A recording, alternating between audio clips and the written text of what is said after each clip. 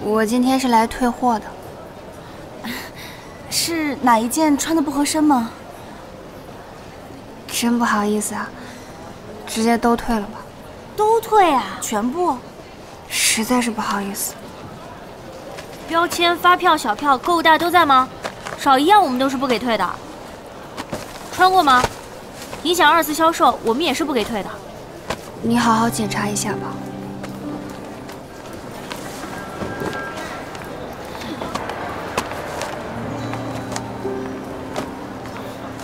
一大清早，真是触了霉头，买了又退。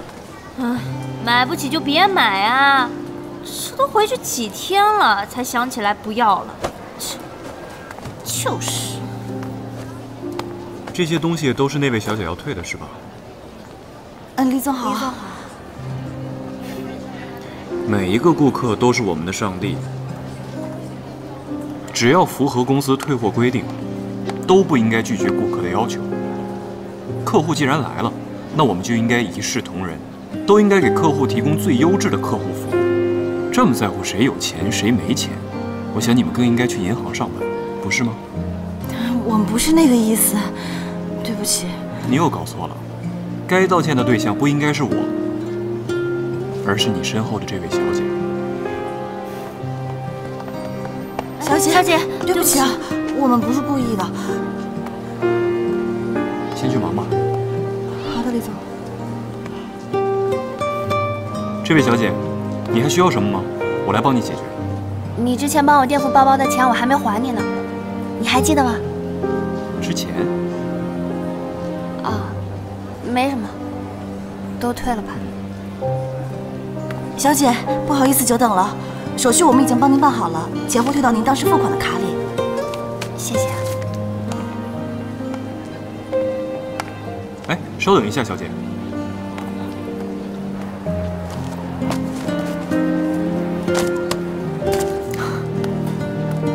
你好像忘了你的东西。哦，恕我冒昧，刚刚的事情是我们陈明百货的责任。为了表达公司的歉意，请允许我代表公司送给你。你真的不记得我了吗？啊？哦，可能是我认错人了。那就收下它吧。不行，我不能要。这条裙子很适合你，请接受我的道歉吧。就当是为了这条裙子找到主人，只有你穿上它，它才有了它的价值。收下吧。谢谢啊，那我就收下了。小王，把这个月的账目拿过来给我看一下。好的，李总。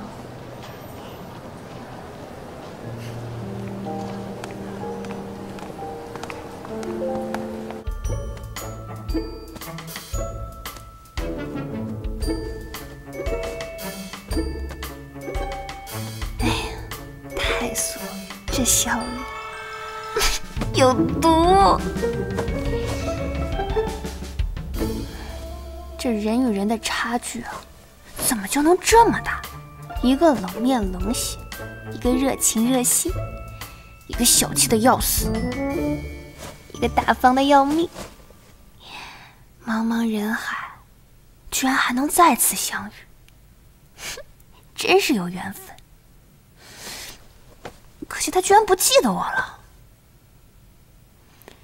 原来他就在陈明百货工作呀。如果我也在陈明百货工作的话，不就可以顺理成章地认识到他了吗？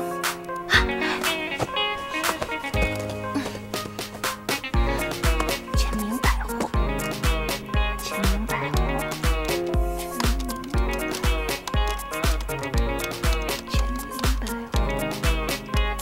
嘿，有了。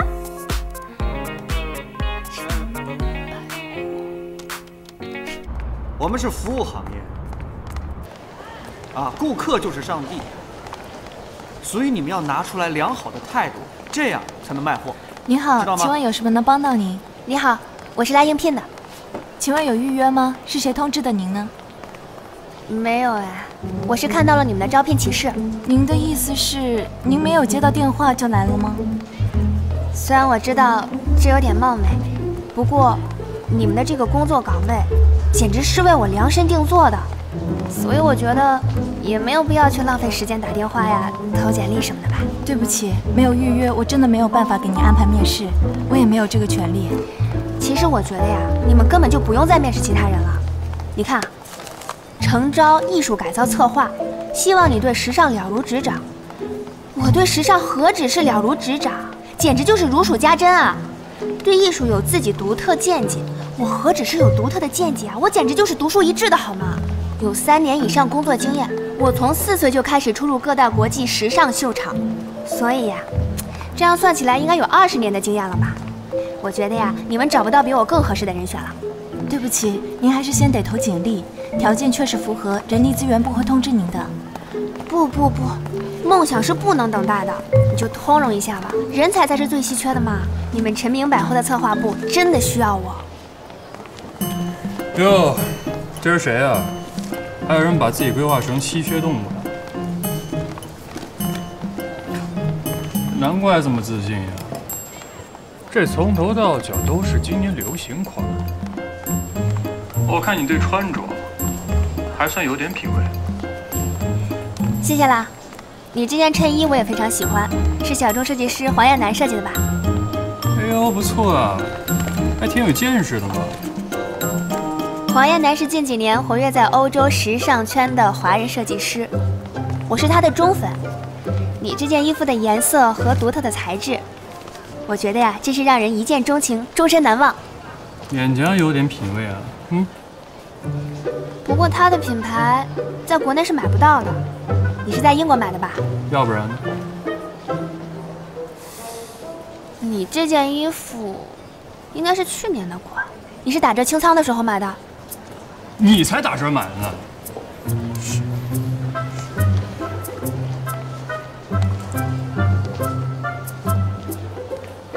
说实话，我觉得你这裤子和这衣服啊有点不搭配。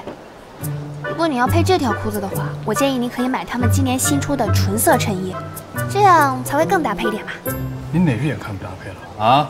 我一眼就看出来了。哎呀，我跟你说，人啊都是这样，很难发现自己的缺点，所以才需要别人的帮忙嘛。我还得谢谢你了。不用客气，我跟你说，现在很难碰到像我们这样品味相同的人了。是吗？你是来应聘这个艺术改造策划部的吧？对，你也是这个部门的吗？我是这个部门经理呀。人满了。真的人满了吗？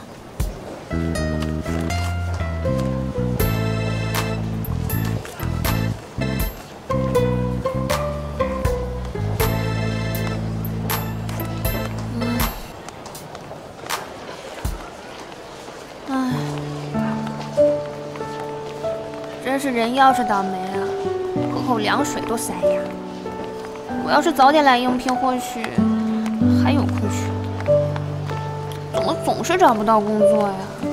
这样白吃白喝在严厉家也不是那么回事儿。